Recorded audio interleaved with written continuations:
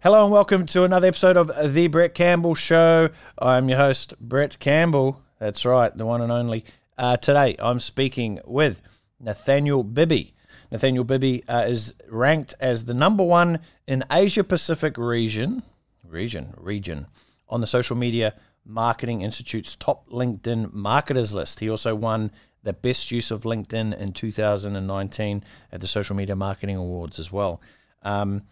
The reason why I wanted to get Nathaniel onto the show today was everywhere I'm looking on socials, he is referred to as the LinkedIn guy, the guru of LinkedIn. And I wanted to know a few things about LinkedIn. I wanted to have a chat, and I know you guys will get some value out of us sharing what can you do on LinkedIn to generate more leads, how can you be more authentic, how can you use messaging properly and effectively to actually make sales, right? Nathaniel's generated over $400 million in sales through LinkedIn and lead generation for himself and his clients over the years. He was a very early adopter.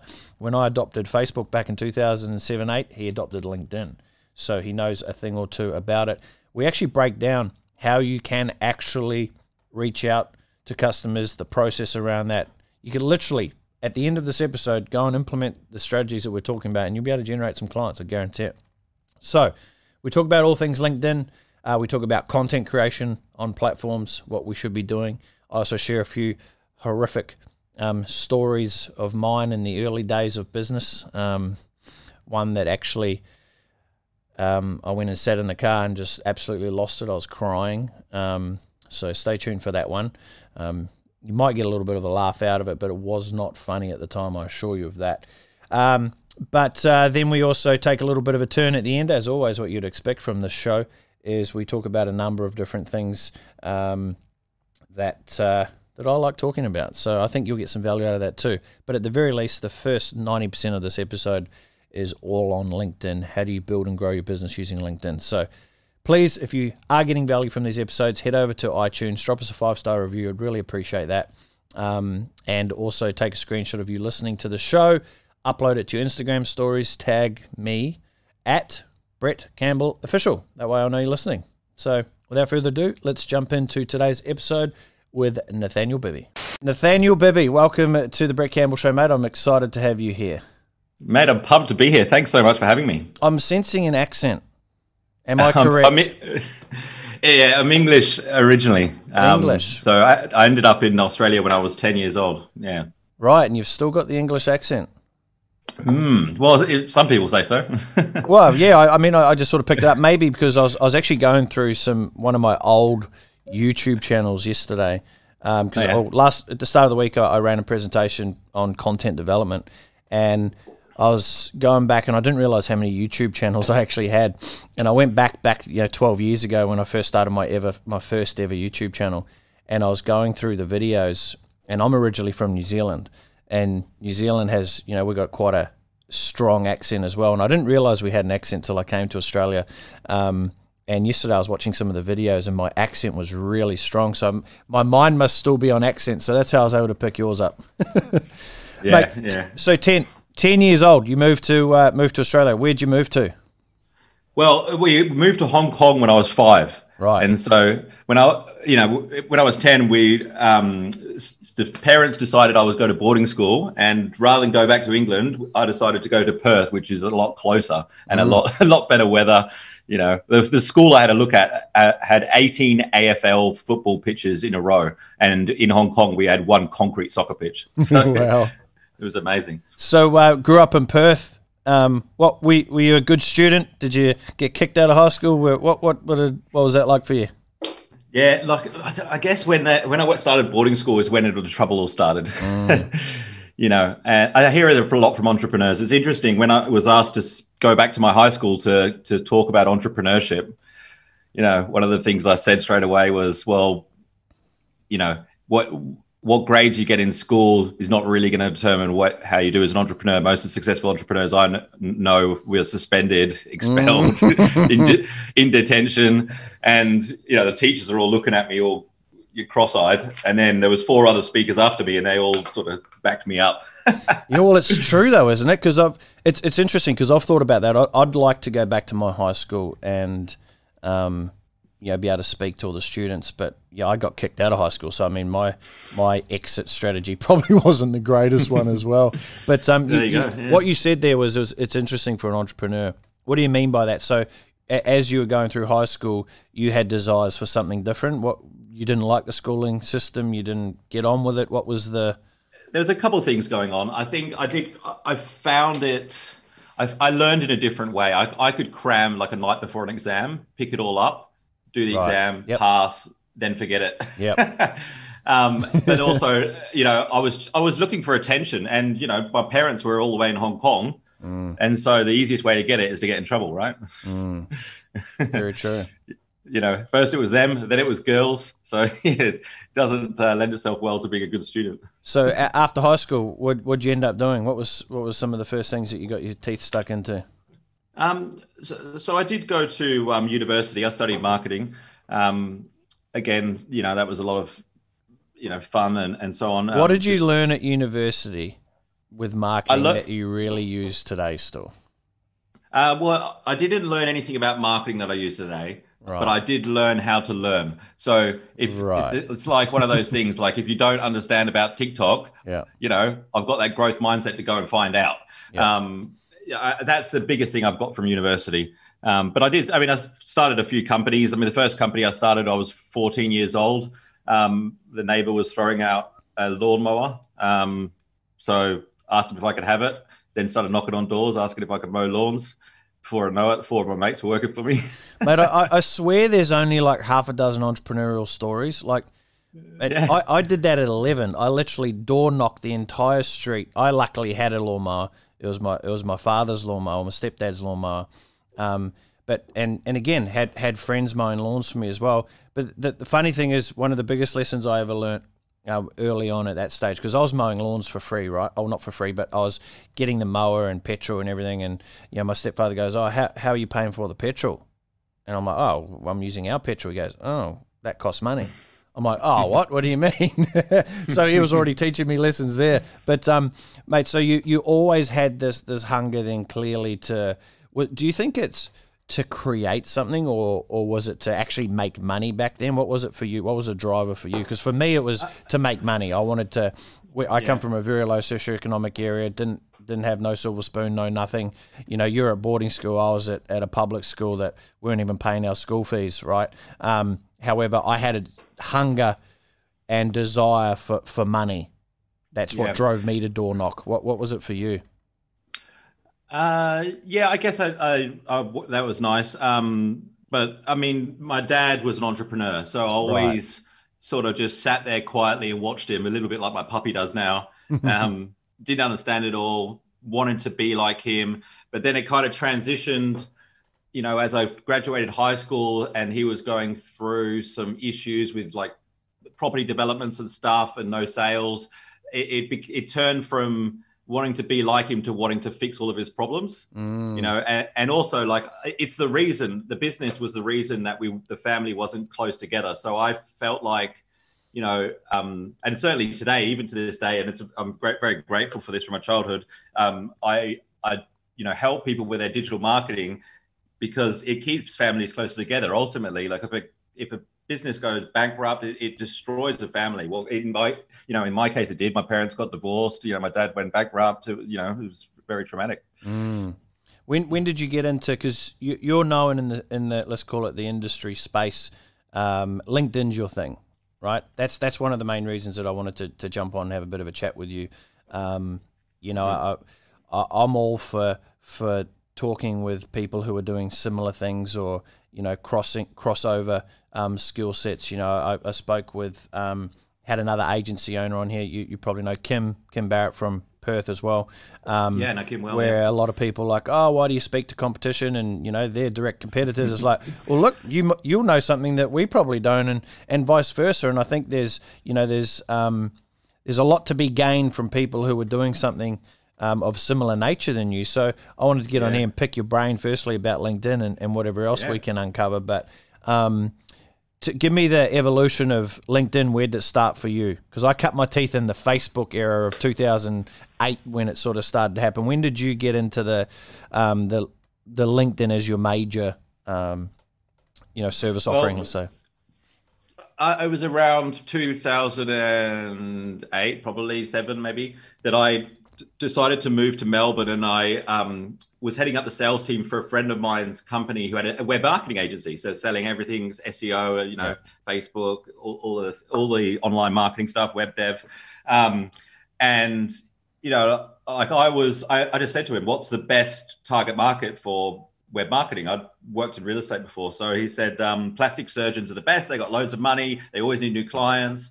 And so, just being naive to the industry, I guess. Like, I went door knocking. That didn't really work. I tried cold calling. I couldn't get past the practice manager. And it was just happened to be the time when I set up this LinkedIn profile. So I used it to find these surgeons. I contacted 10. I got 6 responses. 4 people had meetings with me. I made 1 sale. But when I go to a sales meeting, again, being naive, everyone's like, "Oh yeah, I made 15 sales, and that equates to 15 grand in revenue." And I was like, "Well, I only made 1 sale, but it was $25,000."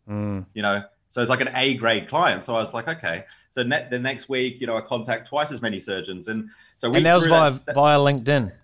Yeah. That was really early days, 2008 LinkedIn.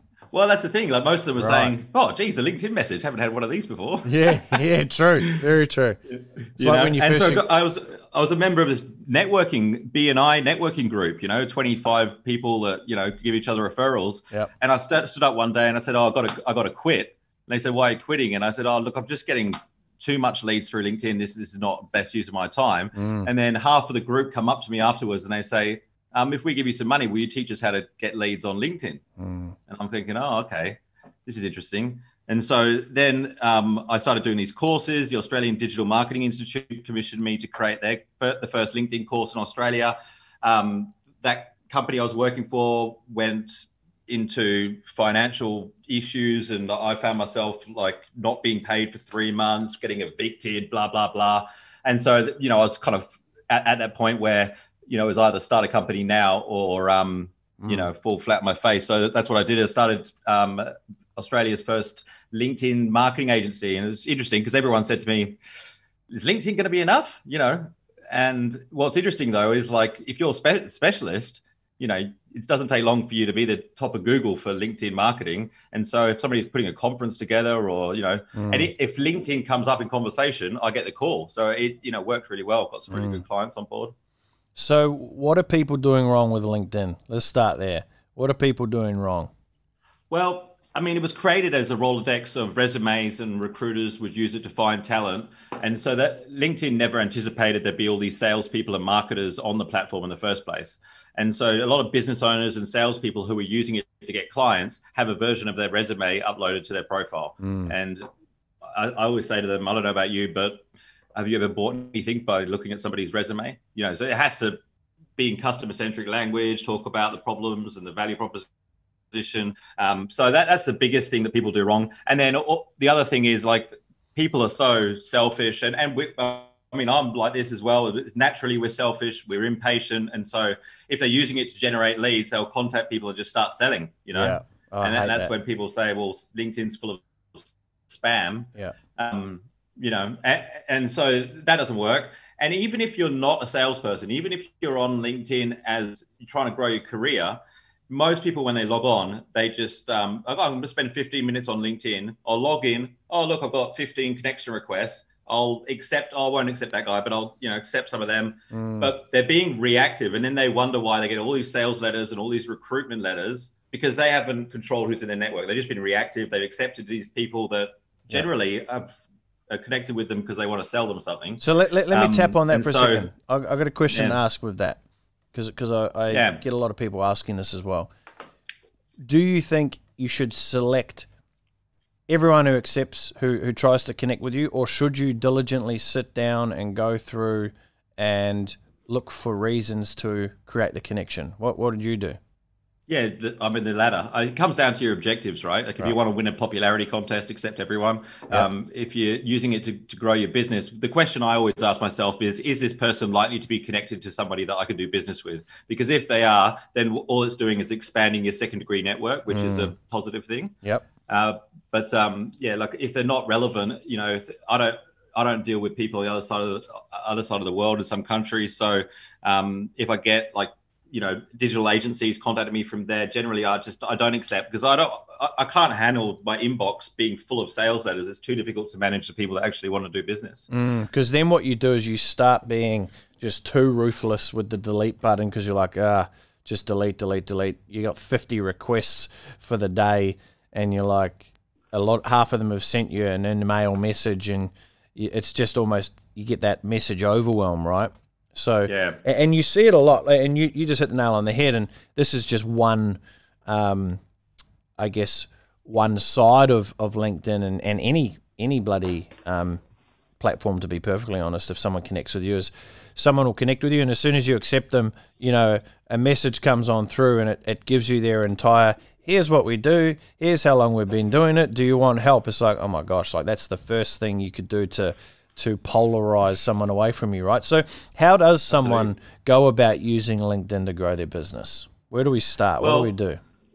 Well, there's that side of it, the messaging side of it, and I'll explain how to approach people the right way. But there's also, at the moment, the content side of it is a huge opportunity. And one of the things that you've got to think about when you are connecting with people is, when you do invite them into your network, is they actually will be in your audience. And so on the basis that your content isn't terrible, they'll see your content. And so it's not like Instagram or YouTube where people subscribe or follow. You can actually invite people into your audience. But you don't want to just grow this massive audience. There's no point having 50,000 people that are just like, most of them are irrelevant. If they're targeted, you've got much higher chance of actually generating engagement, because the content's going to be more relevant. But going back to your question, the messages that work is when you don't assume that people need what you offer, right? Like, if I service digital agencies, I might think, you're the perfect target market. I could grow your business really fast. But if I tell you that before I know anything about you or even speak to you, then I'm going to come across as a salesperson. And to be honest, I don't want to sell to somebody who hasn't got the problem that I solve. So if I approach you, I'd say, hey, I've had a look at your profile. I can see that you're in this industry, very similar to some of the companies I work with. I'd like to have a conversation to find out more about what you're doing, to see if there's an opportunity for us to work together. I haven't said anything about what I do. If you're intrigued, you'll click on my name and read my profile. So, obviously, if it's a resume, it's gonna fall apart there. But so you don't assume a need. You don't assume that people are interested in what you say. You can only tell them what they already know, or what they already know they want to know. If they haven't established a need. When I hear that, and I'm going to play devil's advocate for a second, it's like, hey, I've looked at your profile. Whenever I read that, like, hey, I've looked at your profile, I'm like, oh, have you really though? This seems like maybe a copy and paste message that you've sent on through to me here. Yeah. And maybe it's because I'm skeptical, because I get so bloody many. But it's What other is that that's the gold standard that you utilize? Again, I'm always open to being challenged with data and success, of course, because that's the thing is it's data. Like the numbers, the numbers is the things that I look at. Numbers don't lie, and to your point, like a lot of people do reply saying stuff like that, and I manage it and say, no, I do work in this industry. Yeah. I think you could be a good candidate, but I don't know. Yeah. We'd have to have a conversation to find out. Some people just don't want to have a chat. Most of them don't respond, obviously. Like there's about 30% conversion rate, which, in cold calling, it's 1%. Yeah. Yeah. So, depends. So you're saying for every 100 messages you send, so you'll send, give me what would Nathaniel do? You'd send, you'd pick an audience, pick a target. Yeah, I focus on content these days. I mean, back in the day, I used to generate leads this way. When I had a sales team, and I used to fill up their calendar doing this. Yep. But like for a client, like this is the averages. So if you send out 400 connection requests, on average, you'd get 200 new connections. Yep. And if you send them all a message, out of 200, you'd get 30 leads. So it's 15% on average across all the industries I've worked in. Which is more than enough to absolutely business. Yeah. So how would you find the 400 connections? You'd go to LinkedIn and you'd type in like CEO, or you'd type in fitness. Like what would you do? How do you find? Because that's what you say. The value is in the making sure you're creating the best connections. Correct. Yeah. So like you've got your existing network, which is your first degree. The gold is in your second degree. You've pretty much got visibility over your client's potential referral network if you're connected with them. So you next to the search bar, there's a tab that says advanced. And if you click on that, it allows you to be a lot more granular with your search phrases. So you can say, okay, I just want second degree connections. their job title must say CEO. They must be in the facility service industry. They must be in Sydney. And so all of those criteria will meet. And, you know, the second degree network maybe if you don't have many connections, it's only 100 people. But what will happen is as you connect with those 100 people, next time you do a search, it'll be 2,000 people because you bring in more people into your network. So it's an unlimited source of opportunities, I think. When would you use the in-mail? So, you know, you pay whatever it is, $60-$70 a month, which is crazy, I reckon. But I mean, if you've got cure for cancer, do it. But I mean, unless you've got a really compelling offer, emails, the conversion rate is very similar to email marketing. It's like 2 to 3%. And as I said, when you actually connect with people first and they've almost like when they accept, it's almost like they give you implied consent that you can contact them down the future. And obviously the conversion rate's 5 times as high. So this goes back to why LinkedIn was created. I saw their second business plan, which they use for capital raising, and there's no mention of salespeople or marketers. So Sales Navigator product is just created, you know, halfway through the journey. Okay. So let's say we've created some connections. We've done the, you know, the reach out. You're saying 30%, so 15% is gonna engage. What do you generally do there? How do you start this relationship off? Well, like, you know, there's a lot of factors outside of just this whole sequence. Like it's gonna, like it may not be 15%, it may be a lot higher, maybe a lot lower, depends on the brand. So what was the question? Sorry, how do you? So what happens next? So let's say I've reached out. Bob has, you know, I've sent to Bob. Hey Bob, checked out your profile. Looks like we got some similarities here. Let's catch up for a coffee. I want to find out more about it. Well, from my experience, do you try and take it off the platform as fast as you can? Do you keep it on the platform? I mean, if you know that they're going to be an ideal client, coffee is great. But normally, like I would take them to a phone call. So because you want to qualify them a bit more. And the main thing you want to qualify is just the timing. So like if somebody's contacting you through your website, they've searched for what you do, they're looking for a solution, you know that they have commercial intent. Whereas on LinkedIn, they might be the A-grade client, but you just don't know whether or not now's the right time. So a phone call is generally the best next move. A lot of LinkedIn marketers in the States and stuff, the guys that I, you know, sort of, I guess, see as, you know, started around the same time as me because there wasn't anyone in Australia doing it at the time. They will do message sequences like drip campaigns. And then, you know, when I dig a little deeper and I ask them what their conversion rates are, you know, it's the same as what I'm achieving. And they're sending 3 or 4 messages. But what I think the difference is when they send those multiple messages is they're kind of isolating all the other people. Because I find that, you know, if I send somebody one message, if they don't respond, but they're in my network, they see my content. And so they may actually come back to me. A lot of it's interesting how many business owners come back to me 5 years later and say, I've been watching your stuff for 5 years. You know, I may not have seen a like or comment from them.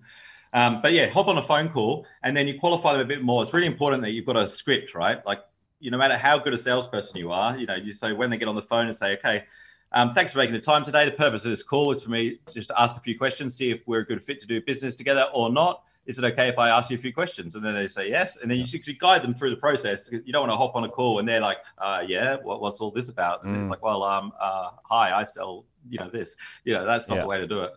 Yeah, be very methodical with your time. And you're right there. It's not about just attracting the person and connecting with them. It's about what are you going to do with that and truly identifying, you know, whether or not you can do something together.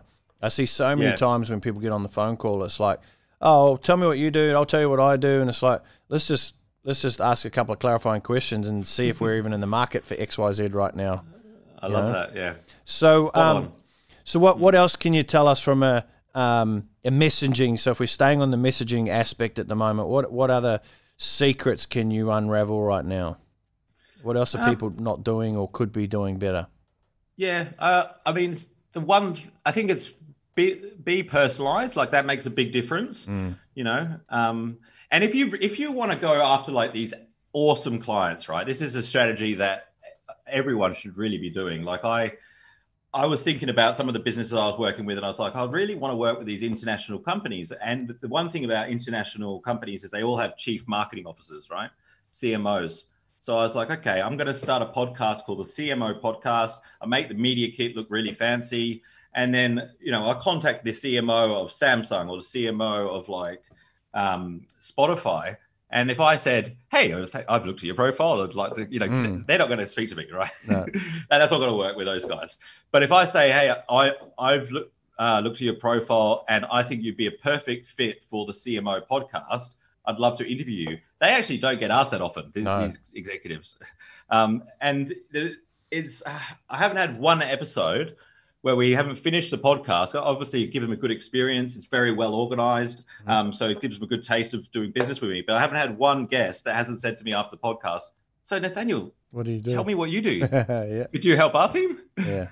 And so great lead generation tool. But it's the mindset of adding value, right? Yeah. Like when you're reaching out to somebody, you got to think about adding value to them, especially if they're really busy, So anyone listening to this and you want to connect with Nathaniel, here's what I'd do. I'd say, "Hey, I listened to your episode on Brett Campbell on the Brett Campbell show," right? So it's not of a lot of people do that. It's taking the whole of, because what I do, because I like to sort of play the game a little bit. When someone goes, "Oh, I listened to your episode on the XYZ podcast," I'll go, "Oh, cool. What was your favorite takeaway?" Like, I'll always go back to go, "Oh, what did you like most about it?" And you could quickly tell if they've listened to it or not, right? Or if they've just done a scan.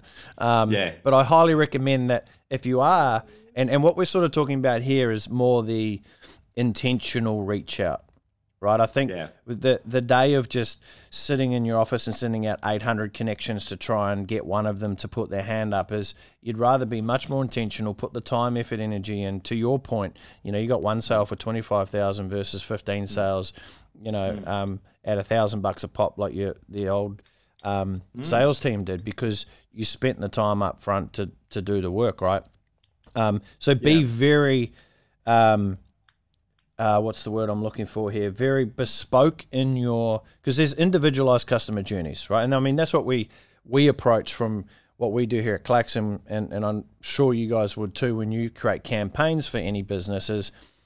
You're not just talking to one bulk person here. Everyone has their own individualized journey throughout the entire process, because they enter into the sequence at any particular stage, right? And at any one time, there could be multiple different conversations happening. So reach out to Nathaniel if you're reaching out to him and say, "You've listened to the Brett Campbell show and I liked how you said XYZ, or I liked where you shared that story." Because we're human, right? I don't know about you, but when people reach out to me like that and they've actually put some intent behind it and gone to the effort, I'm like, well, that at least deserves a reply. Right? And that's what it's all about. It's about getting the reply first, and then you got to be even smarter with, okay, if you get a reply from Nathaniel, what's your plan B? Like, what's your next? Because he could just say, "Oh, thanks, that's great, appreciate it," and then what, you end it there? Right? You got to know what your second base, third base, and home run is, right? Yeah, it's a mindset for sure. But I mean, the other thing is, like, the people don't realize, and I realize this more when I work with clients, is like, I had a consulting firm come to me. The guy's not even on LinkedIn yet. He said, "I saw one of your talks, loved it. I'm all in. I'll do everything. What do you recommend?" And so we're growing his network with CEOs of mining companies. We're sending them follow-up messages to set appointments. We did a video interview, chopped it up into like 50 videos. We're posting videos. So as these people join his network, they're seeing his videos. He's inviting them to a phone call. Some of them are saying yes. The other people are seeing the videos. And then the other thing I noticed is when I log into his account to have a look how it's all going, and I go to the newsfeed, who do you think's in the newsfeed? It's just all CEOs of mining companies and all their posts. And most of them, they're only getting 2 or 3 likes. So I said, "Hey, if you hop in here for 15 minutes a day and comment on this guy's stuff, you're going to build, it'll release dopamine. You're going to build a relationship with them." And so I think social media creates conversations create relationships, and relationships should translate to business. So I talk about this often, how I've been able to create some of my, I guess you would say, I mean, all relationships are equal in essence, because we're all human beings, but how you would maybe build a relationship with someone that you may not have thought that you were able to build a relationship with, where you're like, "Oh, they're just too hard to get to," or, how'd you end up doing this, right? So it's the intent that you put behind wanting to build the relationship, because what we all need to understand, though, whether you're using LinkedIn, Facebook, Instagram, or any platform, is we are all humans, right? Even Hollywood stars, you know, still are human, and they will read some of their comments. But to your point, if you've got old mate, the mining magnate, who's got 2 likes, and you're the only person consistently commenting on their posts with a good, not just a fire emoji, you know, with an actual good piece of commentary back, you will be that person who's in front of mine, right? Your little profile picture has so much real estate in it. People totally neglect their profile picture. And here's another little, I'll throw a tip out, is I'm a big believer in making sure your profile picture is succinct over all platforms. Because if you're in LinkedIn and you know, he sees that grey photo with blah blah blah, and you're wearing a blue shirt, and then all of a sudden in Facebook they see a nice little profile picture. Oh, that's the same. Oh, it's Brett. You know, the continuity is really valuable. Great advice. You know, great advice. Yeah. Yeah, and it's important. Yeah, like to your point, it's important to connect with them on multiple channels because you know the world's changing so quick. You know, LinkedIn may be gone next year. Who knows? That's a good piece of advice. Is once you connect with them on one, and you've made an impact, or you've created a connection where they might have just liked your comment even, or they've replied back to your comment, then go and find them on all the channels. Go and find them on Instagram. Go and find them on Facebook. Add them as a friend. Because again, you're right. Think about how many people that you actually follow on LinkedIn that you probably don't on Instagram, and vice versa, right? I try to, like, it's like on LinkedIn, you might have like the CMO of you know, Spotify. You find them on Instagram, and it's, you know, it's a picture with their kids or their dog, and it's very personal. So if you do connect with them there, you have a very different relationship than. Yeah, and he's got 86 followers on Instagram, but he's got, you know, 25,000 connections on LinkedIn. It's a different landscape, you know, because we all as humans seek attention, right? Some of us more than others, and some of us will let it be known more than others, right? But at the end of it, a human desire is of connection. And if you can have a valuable connection and not a spammy connection, which is what we talked about at the start, is just block pasting a fucking message that is not going to do anything but piss the person off, you know. If you go and then try and follow them on or connect with them on any other platform, they'll be like, oh, fuck that. Right? You'll kill the relationship before it even starts. That's right. Yeah. Mate, content. So obviously we just shared a fair bit there around messaging, you know, and whether it's LinkedIn or any platform, you can take those parameters and utilize it. LinkedIn's had a bit of a transformation over the last, let's call it 18 months, right? 18 months, 2 years. I mean, they've totally just copied Facebook from a layout and everything. About time, because why would you not? Success breeds. Success leaves clues, right? And that's basically what they've done. But you're an early adopter, so you would have seen the evolution of LinkedIn. Yeah, I mean, I created my LinkedIn profile about probably 2010, 2009, but I didn't do anything until maybe a handful of years ago, you know, 3-4 years ago, because I was like, oh, this platform's just crap. But now it's it's evolved into a social platform. Yeah. Well, I mean, I think it was probably 3-4 years ago that they introduced video, very late adopters, you know, they're just rolling out live video, you know, only a handful of people have got it in Australia. So yeah, it's kind of following Facebook's evolution. I think the one thing that they haven't done, which Facebook did, you know, Facebook killed the organic reach for a lot of, and I guess it's a different platform. Like you got business professionals, individuals that are posting content, but you can get a lot of organic reach. Doesn't matter if you've got a big audience or not. Like if you've got, you know, good content and you get some engagement early on. I mean, it's the algorithm's getting smarter. So a lot of content creators at the moment that were crushing it on LinkedIn are like, the algorithm's dead. It's not working anymore. But the reality is like there's still as many organic posts in the newsfeed. It's just getting smarter, and they're just not as good as they thought they were, you know?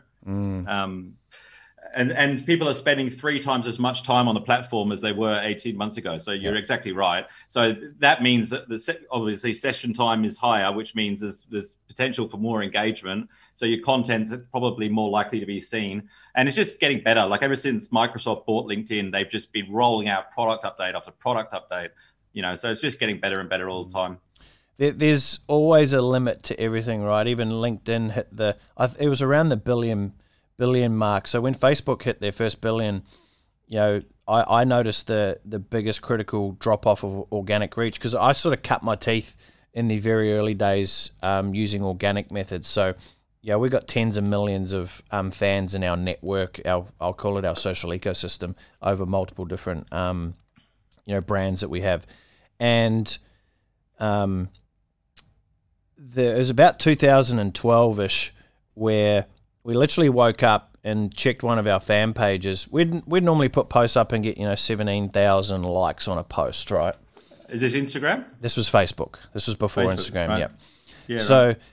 And then all of a sudden, the posts were getting like 700, 800 likes. We're like, wow! And we looked at the insights, and it was literally where you could almost assume Facebook pressed a button and it just went boom. Like it was the first evolution of the destruction of organic reach. And then the next one happened in around 2016, 17, about 17. Then now Facebook, you can put things up and you pretty much get crickets in comparison. But the reason being is Facebook now have 2.6 billion users, right? More users, more time on. There's only 24 hours in a day, right? And consumption is crazy right now with every user on average. But you're fighting for competition, right? So it's no longer just a matter of let's just do a Facebook Live or an Instagram Live, or let's just put up a video. There has to be value behind the video. There has to be value behind what you're doing, and someone to want to actually tune in and consume the next piece that you have.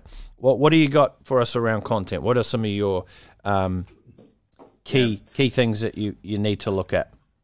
Well, I mean, the one thing with LinkedIn is you see the caption before the media. So it's the opposite to Instagram. So the caption will compel people to watch the video, right? So just because somebody viewed the caption doesn't mean they're going to press play. And if they do press play, the average is that after 10 seconds, 50% of your audience is gone.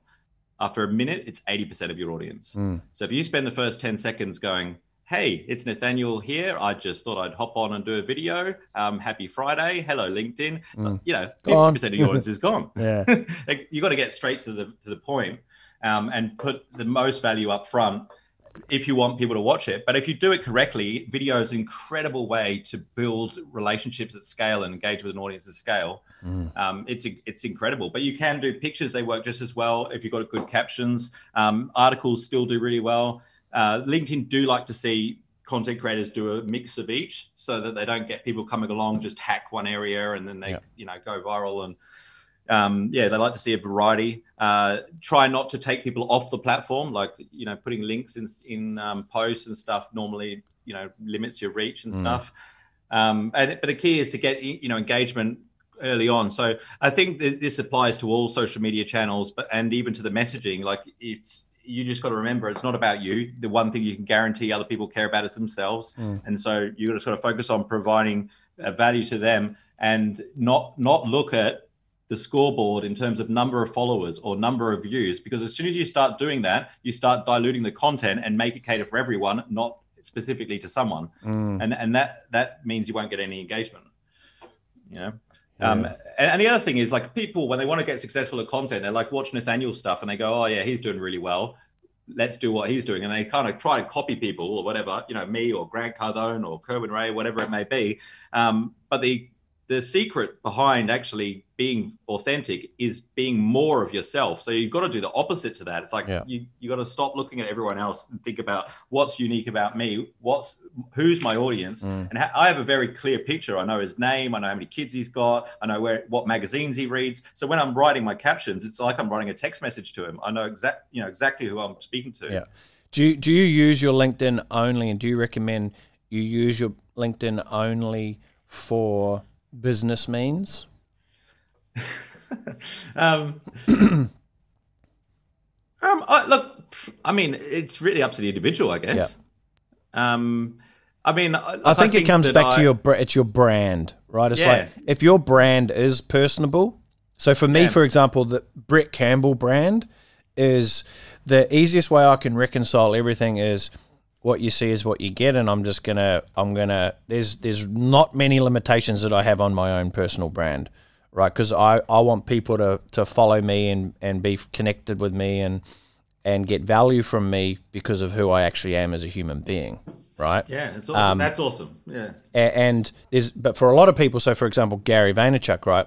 you've never seen his family, you don't know where he lives, you don't know anything about that, right? Because that's a decision that he's made to go, I'm just going to be known as this. And I think that comes back to whenever you're sitting down looking at, this is all pre-content, right? Is your ability to create content to do with your brand. So anything that we do Klaxon-wise comes out a specific way, it looks a specific way, it's in alignment with our brand and values and everything within the business. The reason why I created the Brett Campbell Show was so I could be sitting here right now talking to you about LinkedIn, but next minute we're talking about the Australian government and how that's bloody unfolding, right? Because that's within my brand, because my brand is, here it is, it's what you see is what you get, right? It's a mixed bag. And when you got to work within some constraints, you've got to work within those constraints. If that's the guidelines that you sort of set of who you are and what you want to be known about and known for. Yeah, well, and you got to think about, does your audience care about, does my audience care that I got a puppy? Probably, but do they care where I take him to the vet or what kind of lead I get him? Probably not. So I always think about is this going to add any value to my audience? Sometimes they do want to see stuff that's going on in my personal life, but not too much. They don't care that much. Well, that's an interesting point, because I think it cares on levels, right? So if we look at customers on levels, there are people who follow me on Instagram or Facebook or even on our email database so I've gone through a number of transformations since COVID, right? One, physically, mentally. I'm having a baby soon. Business is there's a lot of things happening, right?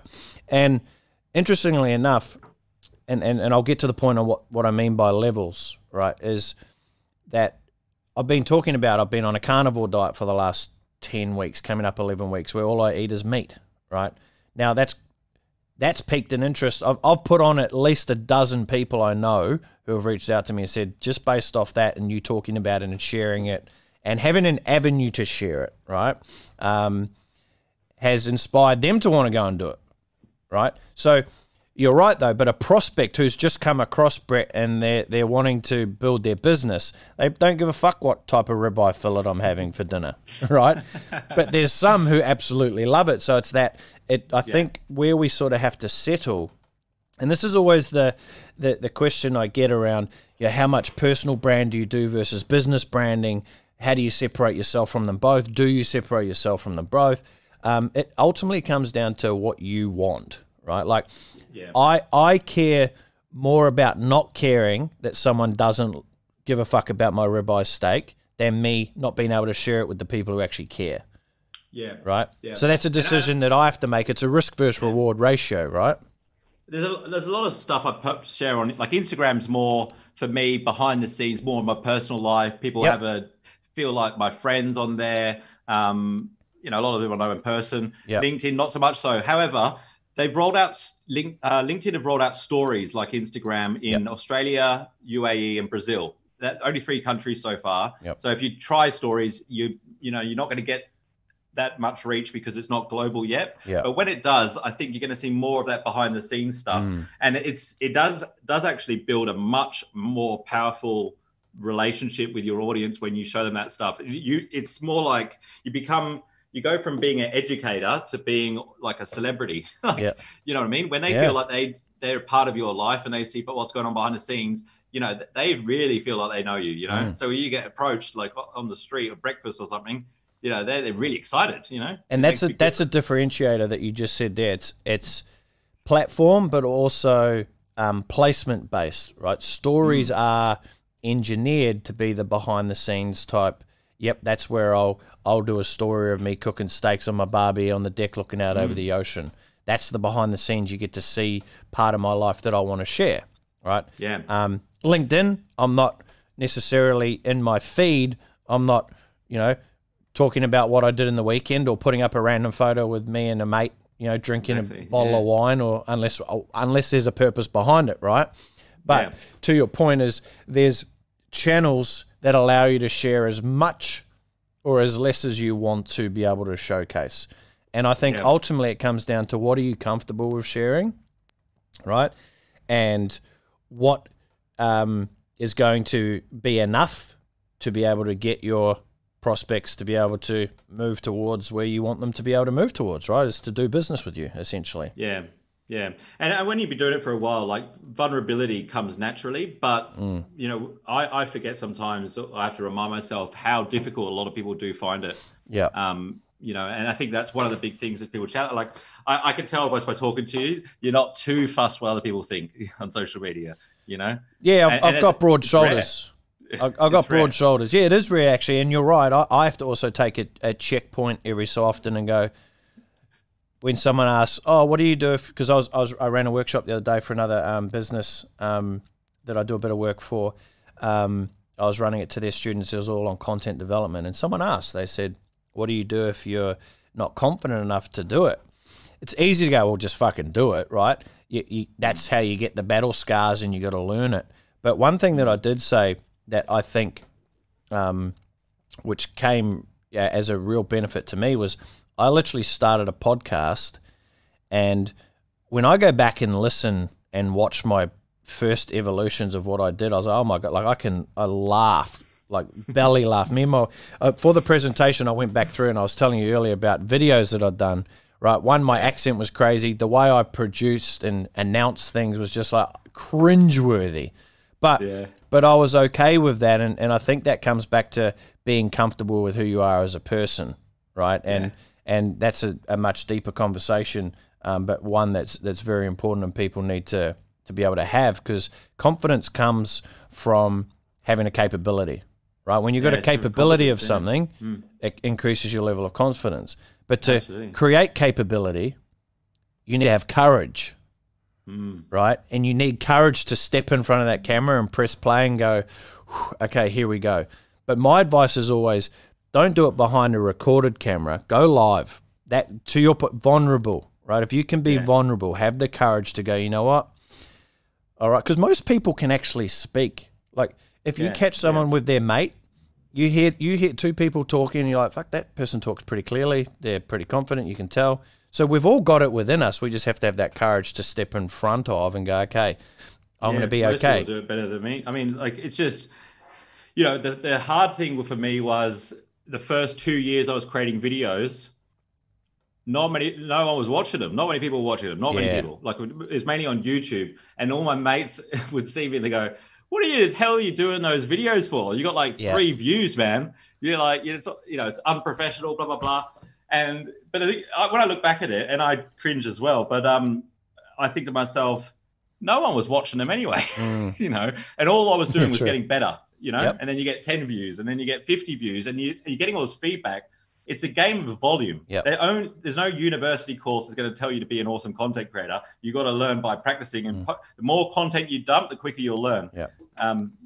While everyone's trying to get their content perfect, you could be getting like 20 bits of market feedback. So just posting it, dumping it is a way to learn. Yeah, my first introduction into creating content into the marketplace back in about 2009, when I did my first workshop, right? It wasn't a workshop, I ran a presentation. It was literally a 90-minute presentation, a part of now really good friends of mine, their business. They were running a workshop for personal trainers. And I was so hungry, because I deep down really want to, and I wanted to be a presenter. I was like, oh, I just love teaching and sharing to the masses, but I'd never done it, right? But I loved it. I loved the thought of it, and that in itself obviously gives me an unfair advantage to people who don't love it, right? Because that means I'm willing to put myself out there, because I'm striving towards something where most people are like, fuck, I got to create this video. Oh no, where I wanted to do it. But I tape recorded the 90-minute workshop that he actually ran, because I was going to run that one next event. And I'm sitting there and I'm listening to it, and I'm going through, and I must have listened to this whole workshop 10 times, like literally. Even to this day right now, I could almost reverb probably 50% of it word for word, right? But here's the problem. It wasn't my words. It wasn't authentic. I stepped up on stage, and I delivered, like, I could put myself there right now, and I could feel the sweat Right, I put myself under so much pressure because I was saying someone else's words and I was trying to deliver their jokes and it just didn't come off. And then at the end of the day, I sat down with my friends and I'm like, have you got any feedback for me? And fuck, it was terrible. They go, mate, that was absolutely terrible. I'm like, that's good. Shit. That's good, mates. Yeah, well, in a nice way, but it was, look, we think, that is good, well, they firstly said, what do you think? How do you think you went? And I'm like, well, I was like, well, that joke there didn't really work. I'm just trying to pinpoint stuff. But then I went, literally sat in the car, had a big old cry. But then I realized, I'm like, okay, I still want to be able to speak. And I know the leverage point of it because, it's the ability to be able to speak to a crowd and generate business, in the speaking arena is quite profitable, right? And I still knew that I wanted to do it. So what I did was, and the lesson that I'm trying to get to here was, my next presentation, I would have spent at least 20 hours in front of the mirror, presenting to the mirror, practicing. Hey, it's Brett Campbell. Oh, hey, it's Brett Campbell. Yeah, how you doing, guys? How are we? Yeah, put your hand up if you do this. We should have had some behind-the-scenes footage of that. Yeah, well, if I had a video, that would have been quite funny. Actually, it would have been a nice little documentary. But case in point is to the, that we've all done it. We've all done it. Yeah, we've all had to sort of stumble our way through, and I think part of that now is what it's been able to do is, and if this has sort of come back full circle now, is I created videos that were super cringeworthy back in 2009, 10, 11, etc. That now I actually literally shared one on my Facebook profile this morning, and people are going off at it. It's funny, and they're laughing. They're like, "Oh my god," because I had a big afro back then too. But what it does, it's an insight into me. It's like, oh, this guy just doesn't give a fuck what people think. He's putting himself out there like a lamb to slaughter. I'm like, say what you want, but what it does is it creates that connection for other people to go, I wish I could do that as well. You give them permission to try as well and be crap, because you look how far you've come. It's amazing. And when I'm creating content with clients, this is the challenge, right? They're like, oh, I've never been in front of a camera before. When they start talking about their business, they especially consultants in the mining industry, it's all these long words and jargon. And I'm like, whoa, there's no emotion here. So what I do is I've got the videographers there and I connect I'm looking them dead in the eye and I just ask them question after question after question. What do you believe about this? What's the most important thing in life? And so I'm asking these questions that I think will create engaging content. And then, from a half an hour interview, you could create 30 micro pieces of content and they forgot the camera's even there. And the footage is so authentic. But if they I remember when I was starting out, I tried to speak to the camera and I sounded like a fucking hey, I'm Nathanial. It just sounded ridiculous. But what I ended up doing is I got the videographer who was hiring off Airtasker for $100 an hour, and I actually wrote down questions and I said, "Could you ask me these?" Ask me these. Nice. I like it. See, that's brilliant because you don't have to be standing in front of a camera and ad-libbing. You can literally, to our point, how we create our testimonials, I sit down and interview the client. Just talk to them. And then to what you just said, though, that's where you're getting your true authenticity. Because you can hear in someone's voice, the tone of their voice, the speed in which they speak, whether or not someone is being for real or it's being rushed or it's a script or you're reading off a teleprompter. Yeah. You can tell right now that Joe Biden is reading off a teleprompter.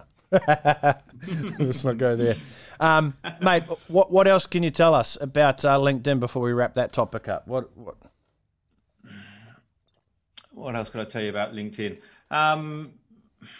I think that the organic reach is not going to last forever. I think that we've got a unique opportunity now. I think the other thing is you're not going to be able to connect with people you don't know for free forever because they're going to monetize this and the organic reach will decline. Their advertising will get better, which I'm excited about. I'm excited about the whole advertising platform. But if you're trying to bootstrap a business or grow a business with no money, the opportunity on LinkedIn right now is second to none. I think it's really is a time sensitive thing. I mean, I've been on this train for 10 years. It's not going to last forever. You got to go ham on it, right? It's Yeah. make hay while the sun shines. Yeah. So there'll be other opportunities, but right now it's on LinkedIn.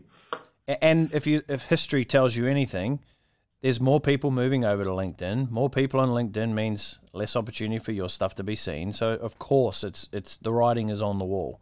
You know. Yeah. Similarly with TikTok right now, you could put videos up and you'll get thousands of views, and you're like, whoa, I only have a couple hundred followers, but that's going to die in the ass too when a lot more people come over. It's just the law of the game.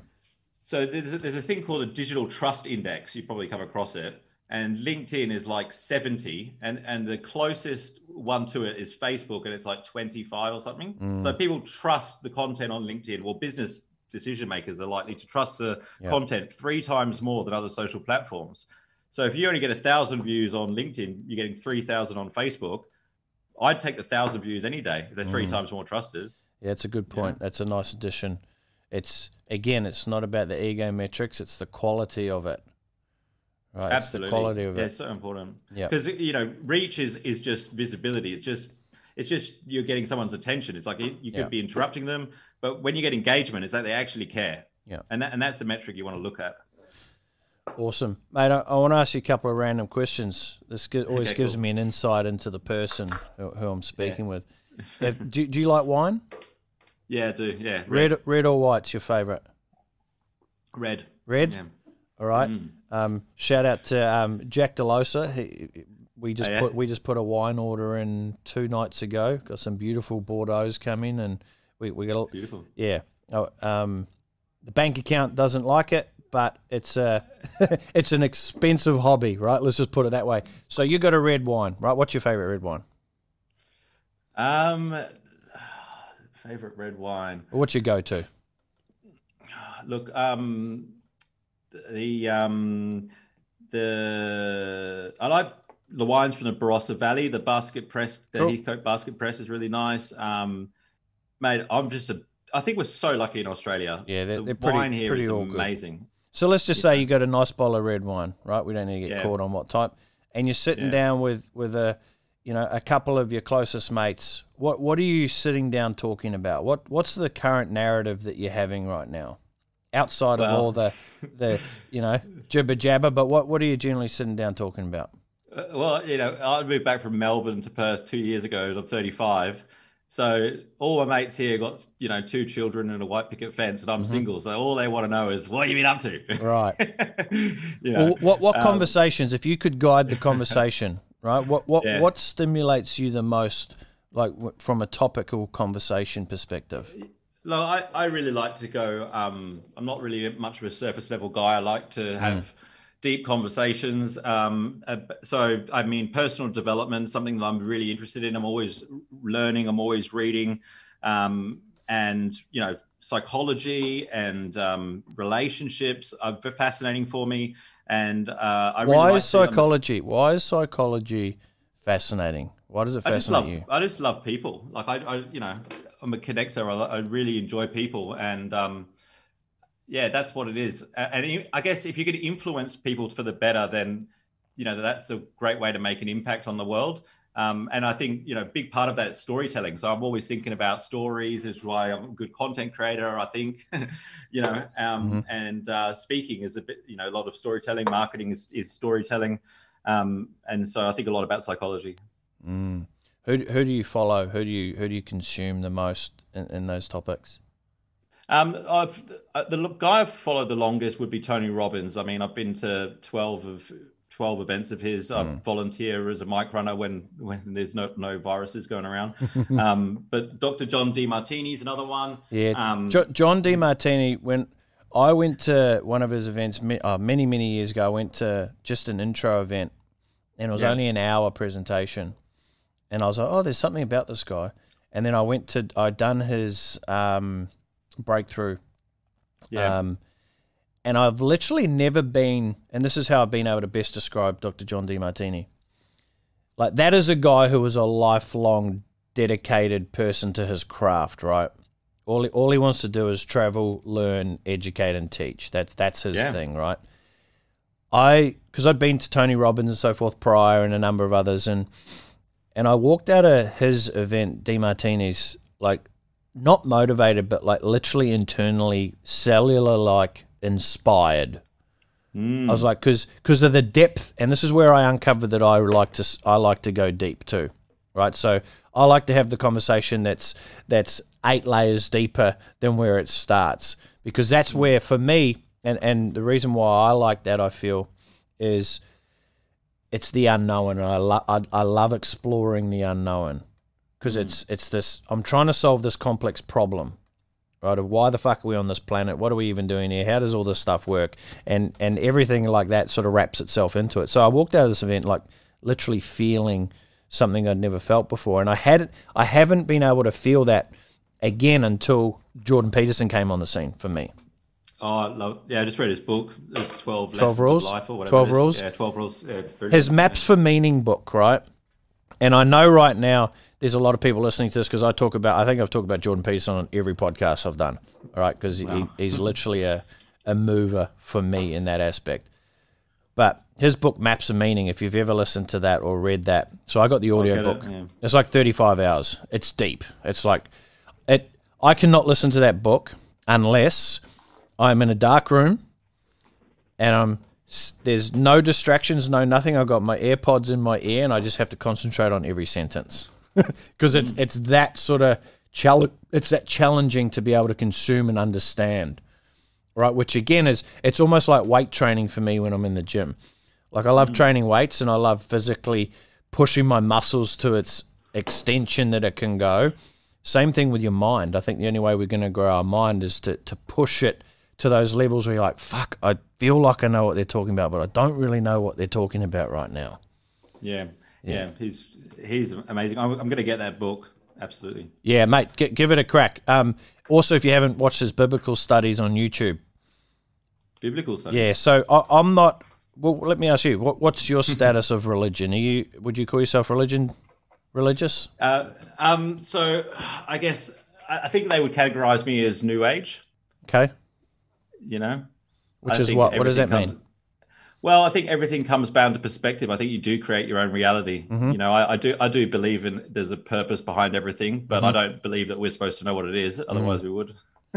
Yeah, fair call. So without going down that rabbit, Warren, maybe we have another chat one day over a bottle of wine, but his biblical studies, and why I like this, because it does relate a lot to business and marketing and life and psychology and all of that, is he breaks down, and I've never looked at religion like this because I'm not religious. I don't believe that there's a man up there who created this planet. I just personally don't believe in that, and I'm cool with that, right?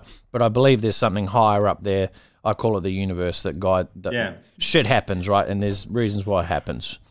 Exactly. Now, he takes the Bible and literally breaks it down into the stories of what the Bible actually is. Because it's all stories, right? Stories create the world. Stories create the narrative. Stories create the outcomes. So if you take away that sort of religious aspect of it, of going, you know, there was Adam and Eve, and then they had their children, Cain and Abel, you know, that it's like, take away that there was an actual man who said, here you go, two people, you're going to start the world. But you look at it from a narrative perspective, it really starts to challenge the way in which you look at, you know, psychology, people, how we've been created, and where the world's moving to right now within itself. Yeah. Okay. Right. So I've enabled to hijack the episode itself. There, we were talking about LinkedIn, but we started to go into some good places. I want to, before we wrap up, mate, what else can you share with us? What do you think the world needs to know right now, and what words of wisdom, advice can you give us? Well, I think this applies to life as it does in business. It's something that's been on my mind a lot lately. And Tony Robbins is known for saying the secret to living is giving.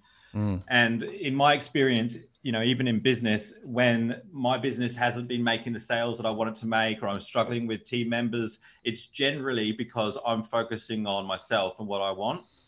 And as soon as I focus on my team or my audience, and I give without expectation, generally things seem to sort themselves out. And, you know, I was speaking to somebody yesterday who went through an experience where they lost their sister, they were addicted to drugs, their business fell apart, and, you know, is clinically depressed. And he ended up going to an orphanage in Thailand. and these kids had been like raped and abused, and all they wanted to do was play basketball with him. And he thought, shit, you know, if they can get through that, they've got every right to be complaining about life, and all they want to do is play basketball. Then what the hell am I sitting here moping around for? You know, the probability of us being born, like I think Gary Vaynerchuk talks about this, is something like 400,000 to 1. It's like a trillion. So, well, yes. I mean, the fact that we're here is a miracle. Yeah. And so if we're not waking up every day that's thinking hard. about that, that's hard for someone to reconcile, though, because it's like, yeah, I know it's a miracle, but I'm here. Right? Again, it's that perspective of realizing the power of that. Yeah. Well, I mean, most people are in effect. They think the external world controls how they feel. Look, I'm in lockdown. Of course I feel depressed. No, like I should feel. I'm justified to feel depressed. I'm in lockdown. Yeah. You know, it is a choice. Yeah. You don't have to be depressed at all. Like you could write down a page full of stuff of why this is serving you, and you could choose to focus on that. It's up to you.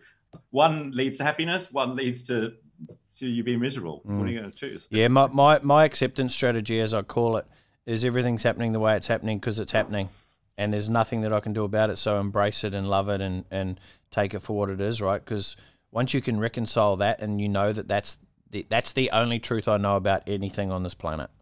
And it makes you able to learn from your mistakes, right?